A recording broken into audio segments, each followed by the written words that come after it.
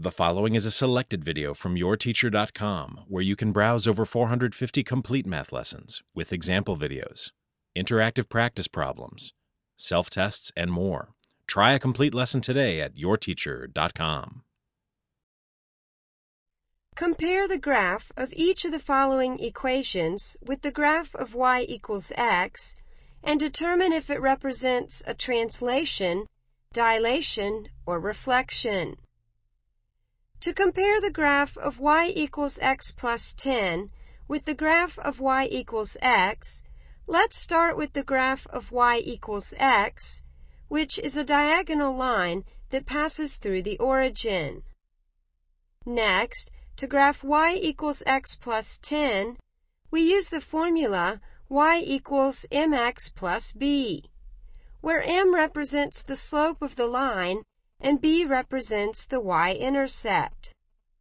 So we can see that the only difference between y equals x and y equals x plus 10 is that y equals x plus 10 has a b, or y-intercept, of 10.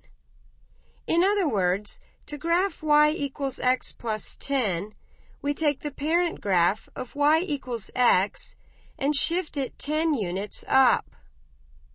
This type of transformation, where the parent graph of y equals x is shifted up or down, is called a translation.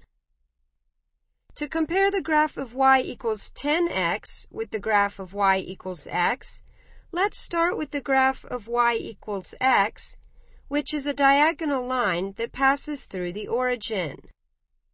Next, to graph y equals 10x, we use the formula y equals mx plus b, where m represents the slope of the line and b represents the y-intercept.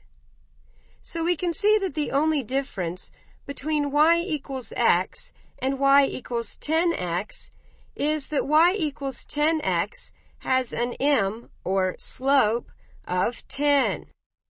In other words, to graph y equals 10x, we take the parent graph of y equals x and make it 10 times as steep.